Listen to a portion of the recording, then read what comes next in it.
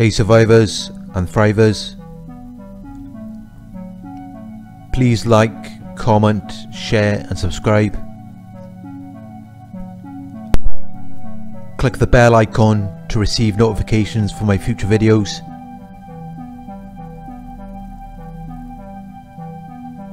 If you would like to donate or if you are interested in coaching, the links are in the video description. In this video, I am going to be discussing how you can avoid narcissists. Narcissists can be very invasive in your life. They see you as an object or as an extension of them. They do not see you as a separate being with your own thoughts, feelings and beliefs. They expect you to conform to however they want you to think and feel, whatever they want you to believe.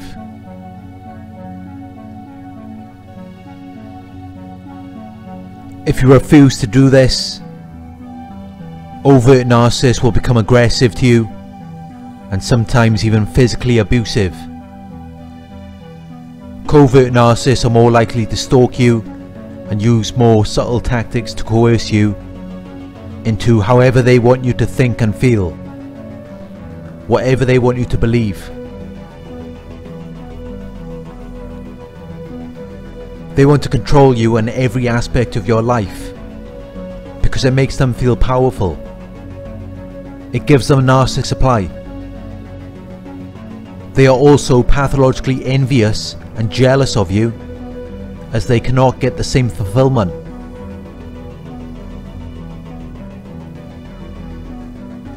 This is why they are so driven to waste all of their time just to sabotage your experiences in life, because they cannot get the same fulfillment.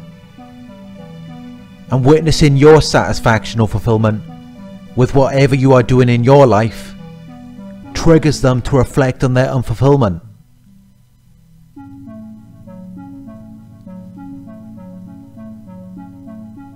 You may have tried talking to them just to be spun around in circles and then leaving more confused than you were before. Any interaction with them leads to you being abused, manipulated, and having your energy drained. The conversation has to go the way they want, and they have all of these defense mechanisms to ensure that the truth cannot be exposed. So they have all of these perceived limitations or restrictions when you interact with them. There are certain areas where the conversation cannot go, which is completely unnatural. This is why they use manipulative tactics like denial, projection, blame shifting, gaslighting and the double bind.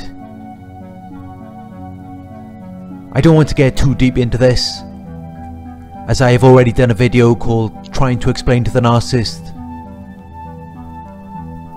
That video explains how they have an inner dialogue or an inner critic which they are always reacting to, which means that when you try to be real or genuine with them, they cannot hear what you are saying. All they can hear is the inner dialogue or the inner critic in their minds, and it's telling them that they are worthless and insignificant.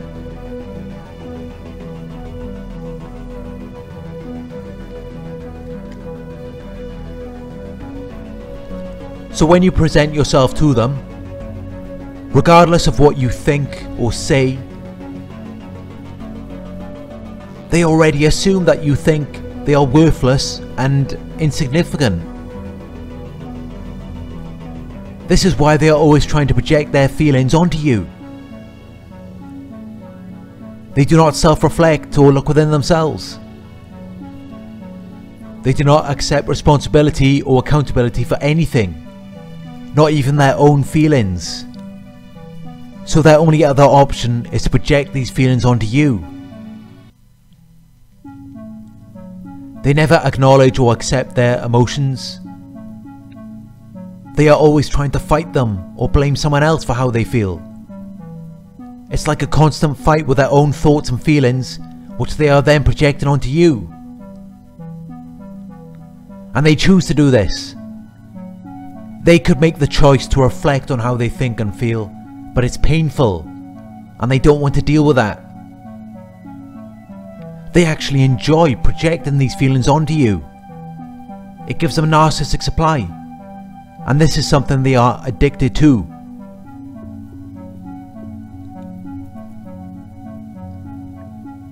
So why would they ever want to self-reflect or look within themselves? Why would they ever want to accept responsibility or accountability for anything that they do? Sure, they might be full of hatred, anger, envy and jealousy most of the time, but that's what gives them the motivation to obtain narcissistic supply. That little high they get from abusing and manipulating you. They don't really consider that healing their traumas and confronting these emotions could then lead to them experiencing this high most of the time, without ever needing to abuse or manipulate anyone. Instead, they remain locked into this endless cycle, a survival mode, where they are constantly chasing this sense of power, control, and being larger than life. They carry on their issues one day to the next, and it can go on for years. They do not want a resolution. It's sad, but that's just how they are. A weak example of our species. The smallest of disagreements, or any little thing that provokes hate, anger, envy or jealousy within them, will cause a narcissistic injury. And while you and I could resolve something like that within seconds, this is something a weak narcissist will hold on to for months or even years.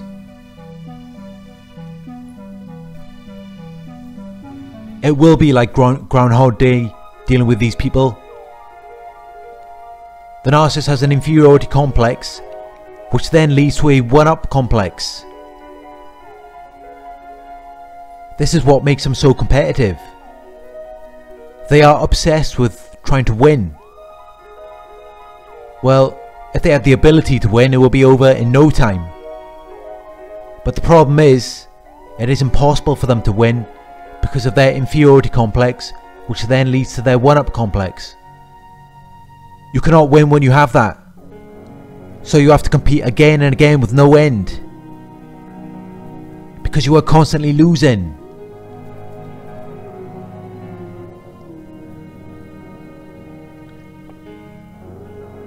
Naturally, if you are a person with any level of self-worth, self-esteem, self-belief, self-assurance or self-respect,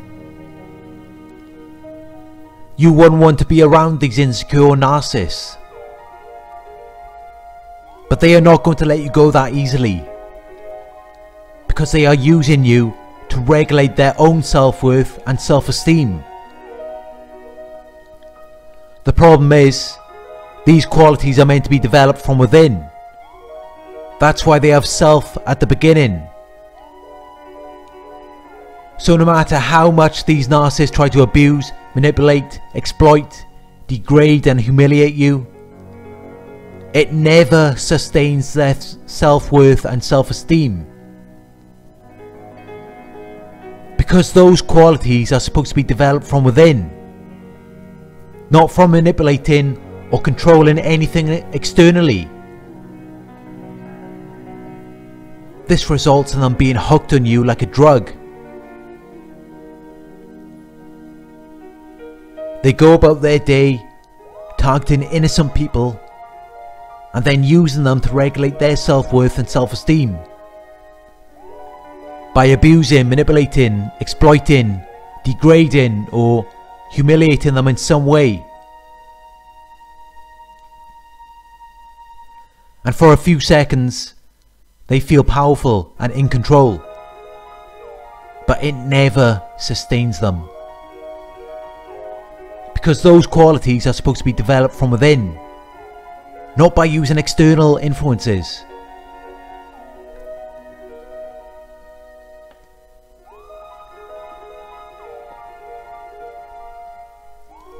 They also have this delusional mindset, sense of arrogance and entitlement, that you actually want them.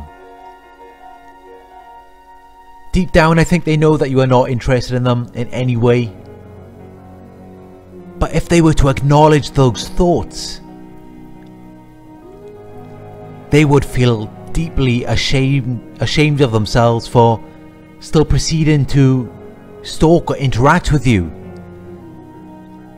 As we know, narcissists are shame-based individuals who do anything they can to avoid feeling shame. So they will focus on this delusional mindset and tell themselves that they are everything you could ever want. They create a false self, illusions. They try to mirror you and appeal to your own ideals. Because they want to be something that you are interested in. They want what comes with that. They want attention, validation, approval and admiration from you. They want to feel desired.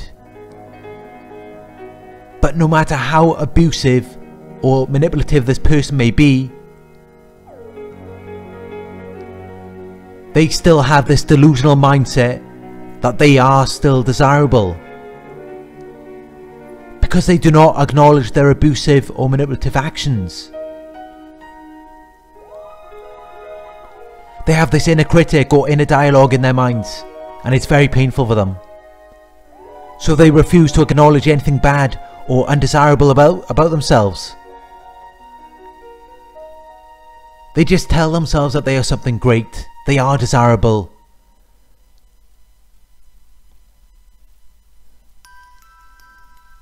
This is why they will do all kinds of sick, twisted things to you, and still stalk and force themselves onto you, as though they are something you would want in your life.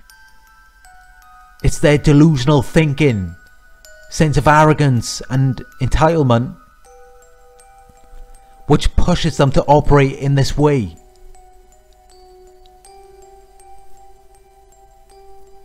Never acknowledging how truly undesirable and distasteful their way of thinking, feeling and behaving truly is.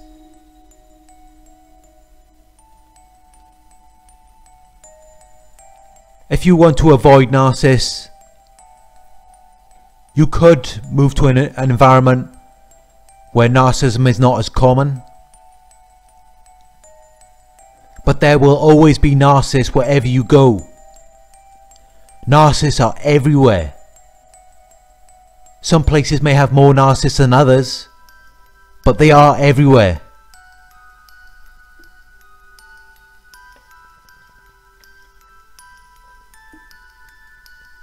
If you want to avoid narcissists, you need to cut them off as soon as you recognize that they are narcissists. There are always red flags in the beginning. It's just we overlook them. We want to believe that they are good people. When you believe that you are a good person, you naturally want to see the good in everyone else. And this is what causes us to overlook the red flags.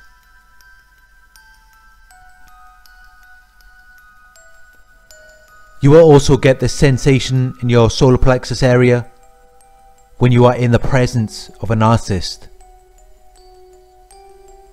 If you practice self-love, you will instantly detect when someone is trying to cross your boundaries, and you will naturally want to leave and never interact with them again. If you are practicing self-love and working on healing, you will be on an opposing frequency to the narcissist. two opposing frequencies cannot exist in the same space. Which means that somebody's frequency is going to change. And it's not going to be the narcissist. Their frequency is so low. They are shame-based individuals. Shame is the lowest emotional vibrational frequency. So naturally, it is going to bring you down. You will never leave an interaction with a narcissist at the same frequency as you were before interacting with them. When you have an interaction, or even just by being around certain people, your frequency will not stay the same. It's either going to go up or down. And if you are around narcissists, it's going to go down. They will also affect your self-worth and self-esteem, often through put-downs or backhanded compliments.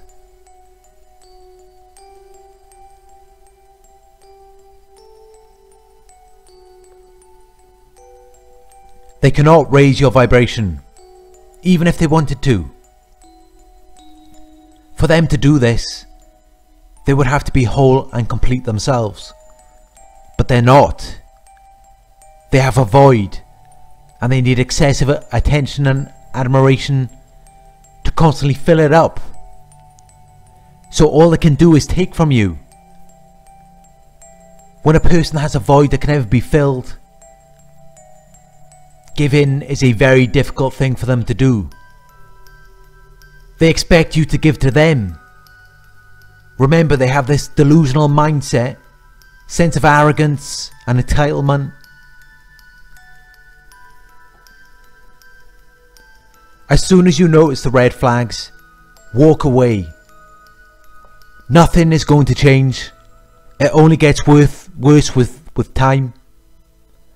As they become more comfortable around you, the potency of their supply will decrease, and soon enough those backhanded compliments will become more and more overt. If you practice self-love, or if you are a healthy individual, you simply cannot function around these people for long periods of time. If you are at a certain frequency of emotional vibration, you might be able to deal with a person who isn't much lower than you. If they are only slightly below where you are, you could pull them up to your level and have a great time.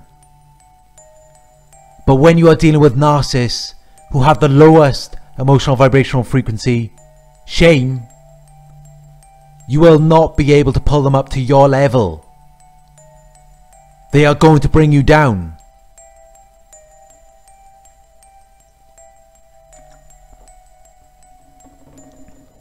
So as soon as you notice any red flags, or you get that sensation in your solar plexus area, do not interact. Or if you are in an interaction, just say you have to go somewhere or do something, and then walk away. As soon as you notice any signs, or you feel your frequency dropping, it's time to go.